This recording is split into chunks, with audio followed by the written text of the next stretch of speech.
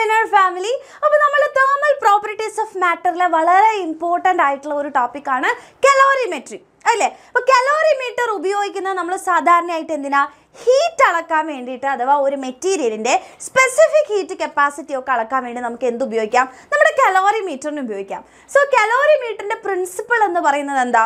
ഒരു ബോഡിയിൽ നിന്ന് ലോസ് ആവുന്ന ഹീറ്റ് എന്ന് പറയുന്നത് ഒരു ബോഡിക്ക് എന്താ കിട്ടുന്ന എന്താണ് ഹീറ്റാണ്. പുറത്തോട്ടേക്ക് ഹീറ്റൊന്നും നഷ്ടപ്പെട്ടു പോകുന്നില്ല എന്ന് വിചാരിക്കുക. ഓക്കെ, അപ്പോൾ രണ്ട് ബോഡീസിനെ നമ്മൾ അടുത്ത് കൊണ്ടുവയ്ക്കുകയാണെങ്കിൽ അല്ലേ, അടുത്തടുത്ത് കൊണ്ടുവയ്ക്കുകയാണെങ്കിൽ ഇതാ ഇയാളുടെ നിന്ന് അല്ലേ എയും ബിയും ആണെന്ന് വിചാരിക്കുക. അപ്പോൾ ഇത് ഹൈ ടെമ്പറേച്ചറിലും ഇത് ലോ ടെമ്പറേച്ചറിലും ആണെന്നുണ്ടെങ്കിൽ ഇവർ രണ്ടുപേരും കൂട്ടി അല്ലേ എന്താണ് വെക്കുന്ന സമയത്ത് ഈ എയിൽ നിന്നും ബിയിലേക്ക് ഹീറ്റ് ഫ്ലോ ഉണ്ടാവും അല്ലേ. അപ്പോൾ എയിൽ നിന്ന് പോയിട്ടുള്ള ഹീറ്റ് എന്ന് പറയുന്നത് അല്ലേ, ഹീറ്റ് ലോസ്റ്റ് ബൈ എ എന്ന് പറയുന്നത് will be equal to heat gained by B. ഇതാണ് ബേസിക് പ്രിൻസിപ്പിൾ. അപ്പോൾ ഇത് ഉപയോഗിച്ചിട്ട് നമ്മളുടെ ടെക്സ്റ്റ് ബുക്കിൽ ഒരു വലിയ പ്രോബ്ലം ഉണ്ട്. അപ്പോൾ ആ ഒരു പ്രോബ്ലം നോൺ സ്റ്റാൻഡേർഡ് ആയിട്ടുള്ള ഒരു ക്വസ്റ്റ്യൻ ആയിട്ട് ചോദിക്കുകയാണെന്നുണ്ടെങ്കിൽ നമുക്കത് പഠിച്ചേ പറ്റുള്ളൂ. അപ്പോൾ ആ ഒരു ക്വസ്റ്റ്യൻ സിമ്പിളായിട്ട് ഈ ഒരു വീഡിയോയിൽ ഞാൻ നിങ്ങൾക്ക് വേണ്ടിയിട്ട് എന്ത് ചെയ്യാൻ പോവാണ്, സോൾവ് ചെയ്ത് തരാൻ പോവാണ് കേട്ടോ.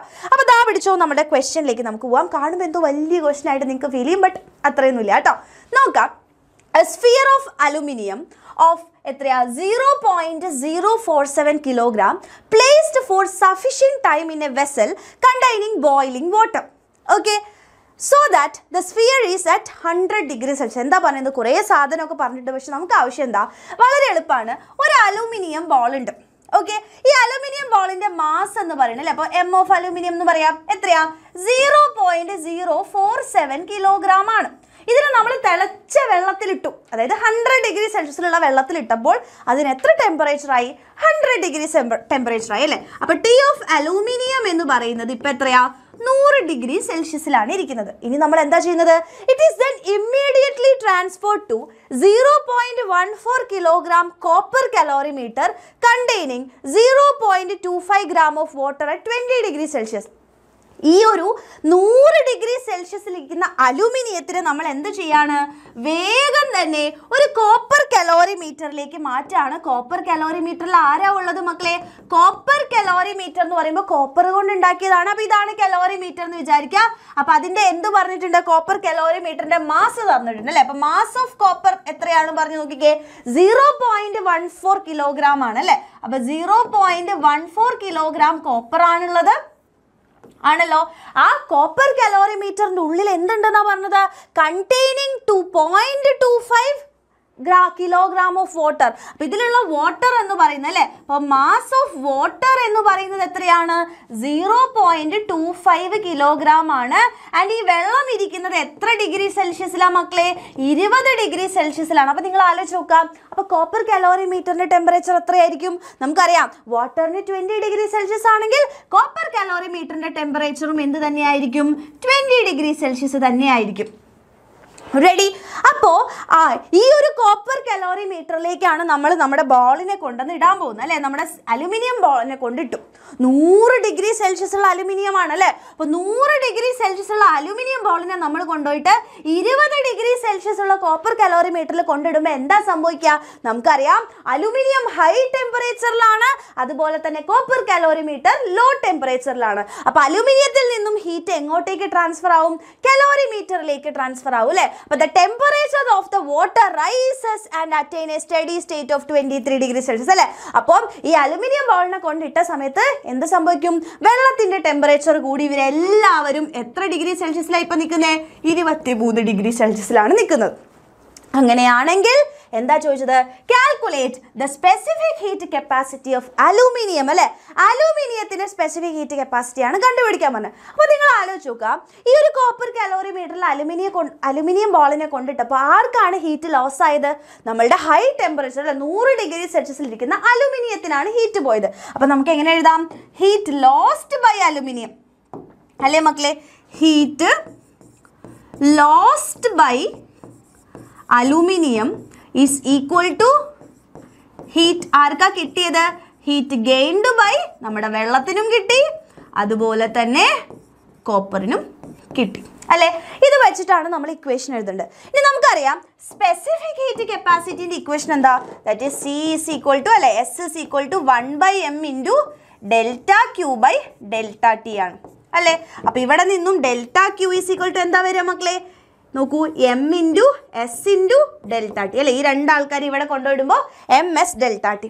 അപ്പോൾ അലുമിനിയത്തിന് എത്ര ഹീറ്റ് ലോസ്റ്റ് ആയിട്ടുണ്ടാവും? നമുക്ക് എഴുതാം, mass of aluminium into specific heat capacity of aluminium and delta T ആണല്ലേ. അപ്പോൾ ഡെൽറ്റ ടി എന്ന് പറയുമ്പോൾ എന്താ വരിക? നമുക്ക് ഡെൽറ്റ ടി തന്നെ ഇപ്പോൾ എഴുതി വെക്കാം. ദറ്റ് ഈസ് ഈക്വൽ ടു, ഇനി ആർക്കൊക്കെ ഹീറ്റ് കിട്ടിയത്? വെള്ളത്തിനും കോപ്പറിനും. അപ്പോൾ നമ്മൾ അതേപോലെ നമുക്ക് എങ്ങനെ എഴുതാം? വെള്ളത്തിനാണെന്നുണ്ടെങ്കിൽ mass of water, specific heat capacity of water and delta T of water, ഇവിടെ അലുമിനിയം അല്ലേ, പ്ലസ് ഇനി കോപ്പർ കലോറിമീറ്റർ ഉണ്ട്, അതായത് mass of copper, specific heat capacity of copper and delta T of copper. ഇനി നമുക്ക് സബ്സ്റ്റിറ്റ്യൂട്ട് ചെയ്യാം അല്ലേ. അപ്പോൾ നോക്കുക, മാസ് ഓഫ് അലുമിനിയം എത്രയാ? 0.07 അല്ലേ, 0.047 ആണ്. നമുക്കറിയില്ല, specific heat capacity of aluminium ആണ് നമുക്ക് കണ്ടുപിടിക്കേണ്ടത്. ഇനി നിങ്ങൾ ആലോചിച്ച് നോക്കുക, എത്ര ടെമ്പറേച്ചറാണ് വ്യത്യാസം ഉണ്ടായി? നമുക്കറിയാം, കോപ്പർ കലോറിമീറ്ററിൽ കൊണ്ടിടുമ്പോൾ 100 ഡിഗ്രി സെൽഷ്യസ് ആയിരുന്നു അല്ലേ. അപ്പോൾ 100 ഡിഗ്രി സെൽഷ്യസിൽ നിന്ന് അവസാനം അവരെല്ലാവരും 23ലേക്ക് എത്തി അല്ലേ. അപ്പോൾ 100 - 23 ഈസ് ഈക്വൽ ടു, ഇനി വാട്ടർ എന്താ? വാട്ടറിൻ്റെ മാസ് എന്ന് പറയുന്നത് നമുക്കറിയാം 0.25 ആണ് അല്ലേ, ഇൻറ്റു ഇനി വാട്ടറിൻ്റെ സ്പെസിഫിക് ഹീറ്റ് കപ്പാസിറ്റി എത്രയാ? 4186 അല്ലേ. അപ്പം 4186 ഇൻറ്റു എത്ര ടെമ്പറേച്ചറാണ് വ്യത്യാസം ഉണ്ടായി വാട്ടറിന്? വാട്ടർ ആദ്യം ഇരുന്നത് 20 ഡിഗ്രി സെൽഷ്യസിൽ, ഇപ്പോൾ 23 ആയി അല്ലേ. അപ്പം നമുക്ക് എങ്ങനെ എഴുതാം? 23 - 20 അതല്ലേ വ്യത്യാസം ഉണ്ടായത്. ഇനി അതേപോലെ കോപ്പറിൻ്റെ എഴുതിക്കേ. മാസ് ഓഫ് കോപ്പർ എത്രയാ? 0.14 ആണ്. കോപ്പറിൻ്റെ സ്പെസിഫിക് ഹീറ്റ് കപ്പാസിറ്റി ഇതാ ഇവിടെ തന്നിട്ടുണ്ട് അല്ലേ, 386. അപ്പം 386 ഇൻറ്റു എത്ര ടെമ്പറേച്ചറാണ് വ്യത്യാസം ഉണ്ടായത്? നേരത്തെ 20-ലായിരുന്നു ഇരുന്നത്, ഇപ്പോൾ 23 ആയി അല്ലേ. അപ്പോൾ 23 - 20 ഇതാണ് നമ്മൾ ചെയ്യേണ്ടത്. റെഡി? അപ്പം നമ്മൾ എന്തെടുക്കുന്നു? നമ്മുടെ ആയുധം എടുക്കുന്നു, കാൽക്കുലേറ്റർ എടുക്കുന്നു, ചെയ്യുന്നു. അപ്പോൾ നോക്കാം അല്ലേ, ഇവിടെ ചെയ്യുന്ന സമയത്ത് എന്താ വരിക? 100 - 23 ഇൻറ്റു 0.047 എത്രയാണെന്നറിയാൻ വരിക? ഇവിടെ 3.619 specific heat capacity of aluminium. Ready? That is equal to, ഇവിടെ ചെയ്യുമ്പോൾ എത്ര വരിക നമുക്ക് നോക്കാം അല്ലേ. 0.25 ഇൻറ്റു 4186 ഇൻറ്റു 23 - 20 എത്രയാ? 3 ആണല്ലേ. അപ്പോൾ 3. അപ്പോൾ ഇവിടെ എനിക്ക് കിട്ടി 3139.5 പ്ലസ് ഇനി അടുത്തത് നോക്കിയാലോ, 0.14 ഇൻറ്റു 386 ഇൻറ്റു അവിടെയും 23 - 20 അല്ലേ, എത്രയാ? 3 ആണ്. അപ്പോൾ എത്ര എനിക്ക് കിട്ടി? 162.12. ഓക്കെ, അപ്പോൾ ഞാൻ ഇതിനൊന്ന് അപ്പുറത്ത് എഴുതാൻ പോവാണ്. എനിക്ക് കിട്ടിയത് 3.619 of specific heat capacity of aluminium into 3139 എത്രയാ? 5 പ്ലസ് 162.12. ഓക്കെ, അപ്പോൾ നോക്കാം. 3139.5 ഇത് കൂട്ടുമ്പോൾ 3.619 ഓഫ് അലൂമിനിയം അല്ലേ, specific heat capacity of aluminium is equal to 3301.62. അപ്പോൾ specific heat capacity of aluminium അല്ലേ കണ്ടുപിടിക്കേണ്ടത്? എന്താ വരിക? 3301.62 ഡിവൈഡഡ് ബൈ 3.619. നോക്കാം. യെസ്, എനിക്ക് കിട്ടിയത് എത്രയെന്നറിയോ? That is S of aluminium എന്ന് പറയുന്നത് 912. ഓക്കെ, അപ്പോൾ എനിക്ക് കിട്ടിയത് specific heat capacity of aluminium എന്ന് പറയുന്നത് എന്താണ് മക്കളെ? 912. എങ്ങനെ നമുക്ക് എഴുതാം? ജൂൾ കിലോഗ്രാം ഇൻവേഴ്സ് അല്ലേ. ജൂൾ നിങ്ങൾ ആലോചിച്ച് നോക്കുക, സ്പെസിഫിക് ഹീറ്റ് കപ്പാസിറ്റി യൂണിറ്റ് എന്താ? ജൂൾ പെർ കിലോഗ്രാം പെർ എന്താ? കെൽവിൻ ഇൻവേഴ്സ് അല്ലേ. അപ്പോൾ നമുക്ക് കെൽവിൻ ഇൻവേഴ്സ് ഇതിനെ വേണമെങ്കിൽ നമുക്ക് എങ്ങനെ എഴുതാൻ പറ്റും നോക്കാം. 0.912 കിലോഗ്രാം അല്ലെങ്കിൽ kilo joule kilogram inverse kelvin inverse ഇങ്ങനെയും എഴുതാം കേട്ടോ. ഇതാണ് നമ്മളുടെ ആൻസർ എന്ന് പറയുന്നത്. ഓക്കെ, അപ്പോൾ സിമ്പിളാണ്, നമ്മൾ മനസ്സിലാക്കി വെച്ചാൽ വളരെ വളരെ സിമ്പിൾ ആയിട്ടുള്ള ക്വസ്റ്റ്യൻ ആണ്. അപ്പോൾ ഇതൊരു നോൺ സ്റ്റാൻഡേർഡ് ക്വസ്റ്റ്യൻ ആയിട്ട് നമുക്ക് ചോദിക്കാം. പക്ഷേ നമ്മളുടെ ഓൾറെഡി നമ്മുടെ NCERTയുടെ എക്സാമ്പിളായിട്ട് തന്നിട്ടുണ്ട്. അപ്പം കുറച്ച് നമ്മുടെ എക്സാമൊക്കെ ടഫ് ആക്കണം എന്ന് നമ്മുടെ അല്ലേ ടീച്ചേഴ്സിന് തോന്നിക്കഴിഞ്ഞാൽ എന്തായാലും ഈ ഒരു ക്വസ്റ്റ്യൻ ചോദിക്കും. അപ്പം നിങ്ങളിത് നന്നായിട്ട് മനസ്സിലാക്കുക.